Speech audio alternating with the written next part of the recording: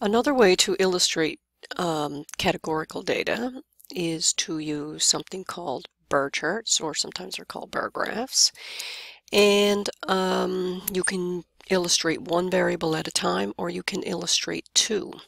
I've got the Titanic data here again, and as I showed you with the pie charts, we could look at one variable. I've got my data here in columns 15 and 16, where all I'm looking at is class of people and the total count in each one of those classes. So to illustrate those simple data, we would go to Graph, bar chart. You have to tell Minitab really how your data are arranged, and they are arranged in a table, which appears down in our spreadsheet. And we have one column of numbers, and those numbers are in column C16. So I'm going to choose one column of values, and we simply want a simple bar graph. Say OK to this.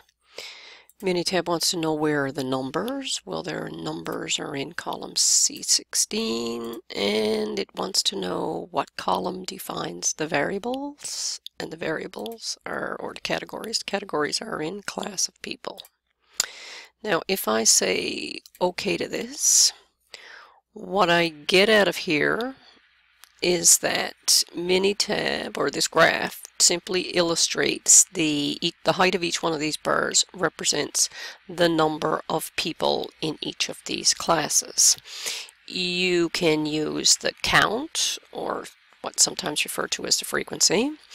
Many times people want to discuss this in terms of the percent. So if I shrink this down, and I go back into last dialog box open, this time I go to chart options, I can get the program to calculate those counts as a percent.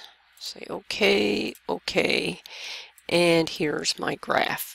This time the y-axis now tells me it's percent of count, and it gives me some indication down there of how the percentage was calculated.